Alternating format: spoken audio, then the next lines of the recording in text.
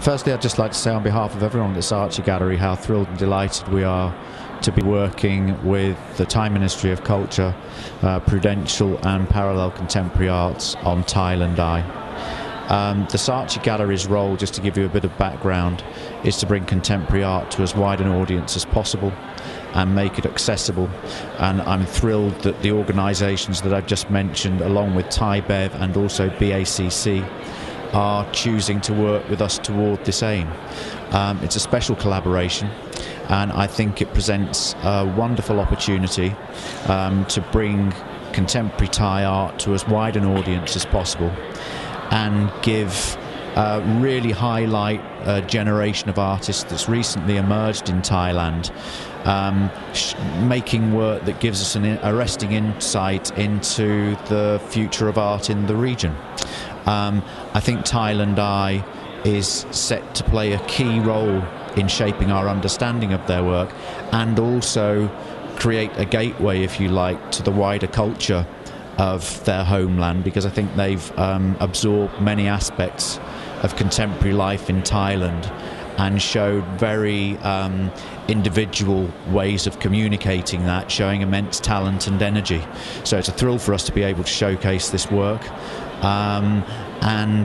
Like most things with this, it's a privilege to be involved in that process.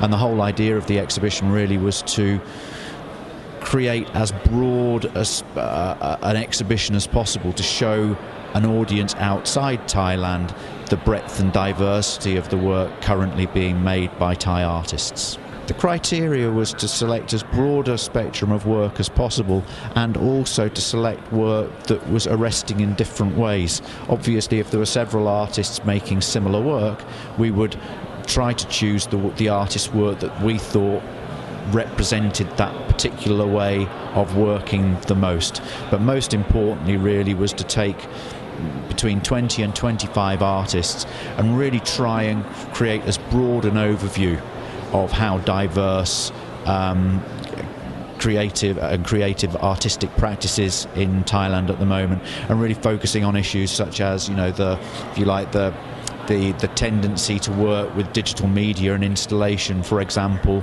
more than painting. Also, you know, themes that cropped up you might expect in Thailand. There was a lot of work that deals with food, and also a lot of work that deals with sex, and sometimes the two together. It's interesting because wherever we go in Asia, we're always asked that question. If you're in Europe, no one in England is ever going to say, how does English art compare with French art? So I think our reason for coming here isn't to compare Korean art with Thai art or Hong Kong art with Chinese art, because these are all world regions that are parts of very important emerging art markets, and I think really each one of those markets deserves a platform in its own right. So it's not a matter of comparing, it's a matter of really providing the best showcase we possibly can for contemporary Thai art.